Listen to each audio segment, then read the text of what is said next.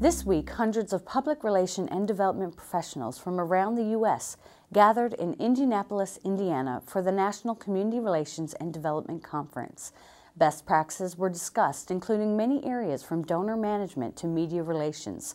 We caught up with Phil Cook, a leading Christian media consultant, to hear what he had to say about the Salvation Army engaging with the digital age. Honestly, I think the Salvation Army needs to embrace the digital street corner. The fact is, William Booth did a brilliant job establishing a way to tell the Salvation Army story worldwide. They did musical theater presentations. They did movies. They were the first movie studio in Australia.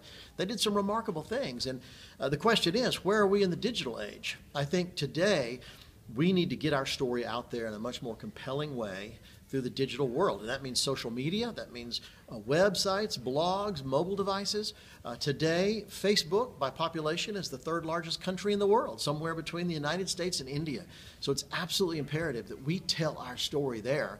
We need to send missionaries to that country. We need to send to plant churches in that country. Salvation Army outposts should be in that country.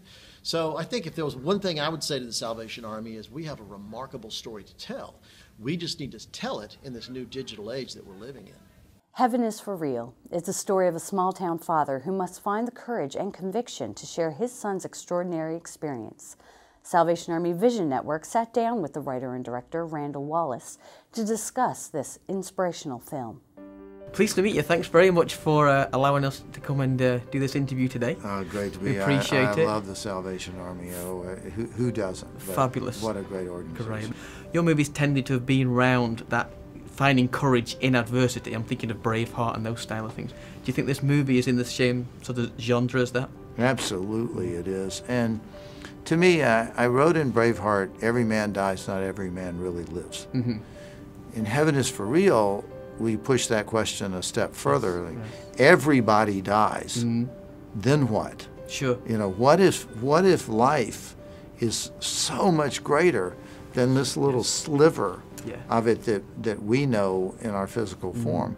That was a great question for me.